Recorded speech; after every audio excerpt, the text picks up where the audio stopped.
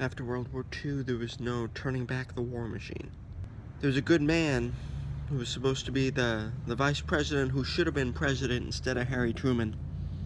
A man named Wallace. Should have been president instead of Truman. Everyone talks about Truman being great. Truman was a corporate shill, man. Truman did what the military-industrial complex wanted him to do to keep that war machine going. That's how that happened. That's who Harry Truman was.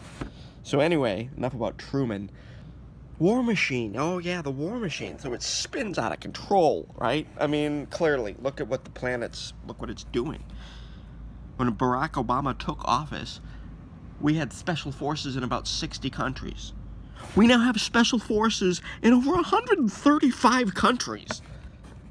That happened under the peace guy? Excuse me? Hello? That happened under the peace guy. No, he's not the peace guy. So once you realize 9/11 was an inside job, your question is, what are they going to do next? That's what's scary. And I've written extensively on that at mindswell.org.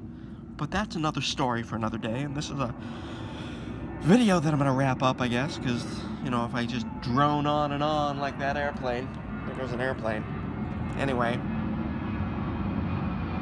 what's scary to me is that Republicans, I mean, I've been watching Republican conventions since I was a kid, okay, and they're always full of lies. They're just lie, lie, lie, lie, lie, lie, lie, lie, lie, lie.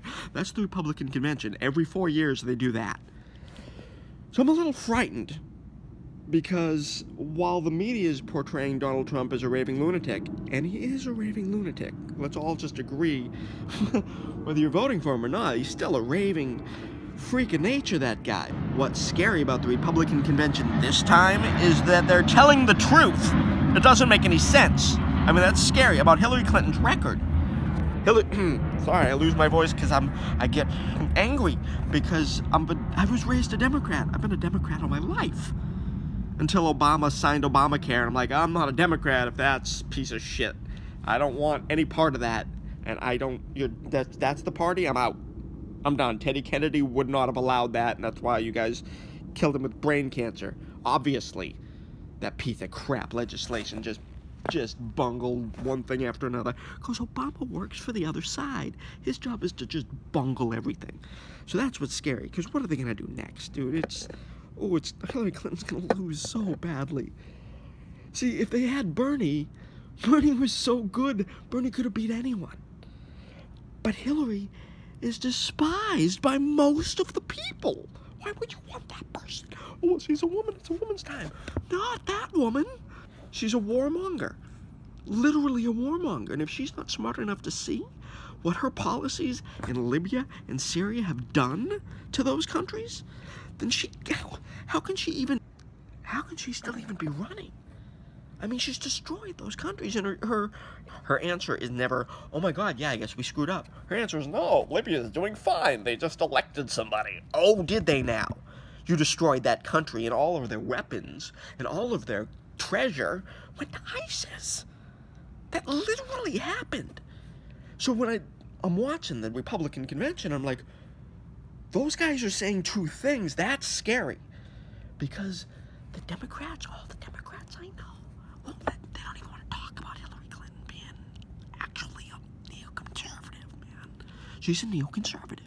We have to say it. Hillary Clinton is literally a neoconservative.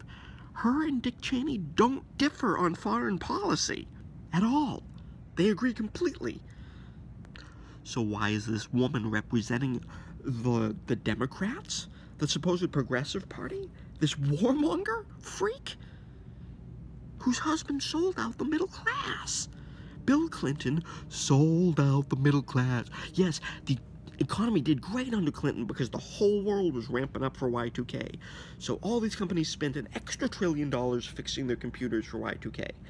That's part of the surge during those years, and his tax policies were clearly better than the Republicans. I'm not going to argue that.